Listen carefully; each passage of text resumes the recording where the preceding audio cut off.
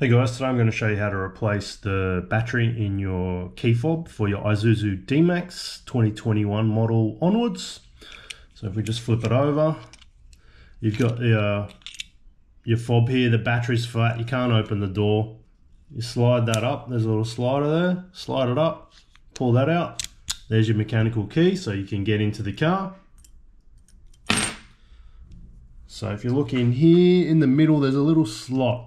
Probably very hard to see, but right just there's a slot. We've got to stick the screwdriver in there.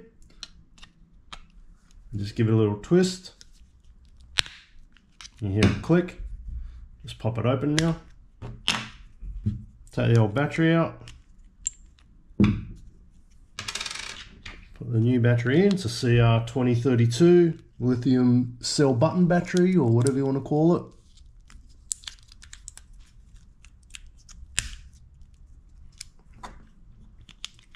This just clicks back in, just put it on and then click it together. That's it. Put the mechanical key back in. And that's it. Super simple, guys. Hope you enjoyed the video. Thanks for watching.